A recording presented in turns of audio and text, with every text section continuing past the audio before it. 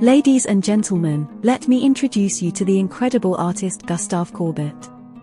Born in 1819 in France, Courbet led a life full of fascinating experiences that greatly influenced his art. Growing up in a small village, Courbet developed a deep connection to nature and the simplicity of rural life. This deep appreciation for the natural world can be seen in many of his works, such as the Trout and Landscape. These paintings capture the beauty of the countryside and its inhabitants, showcasing his love for the everyday.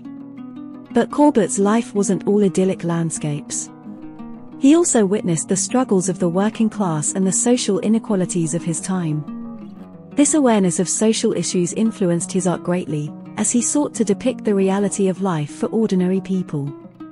Take, for example, his painting Snow, which shows a bleak winter scene and reflects the harshness of life for those less fortunate. In addition to his landscapes and social commentaries, Courbet was also an exceptional still life painter.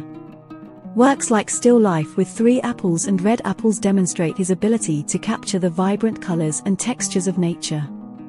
As Courbet traveled throughout his life, his style evolved. His travels to Switzerland, for instance, inspired him to create magnificent scenes such as the Castle of Chillon and Lake Leman. Through these paintings, he not only captured the beauty of the Swiss landscape but also conveyed a sense of tranquility and peace.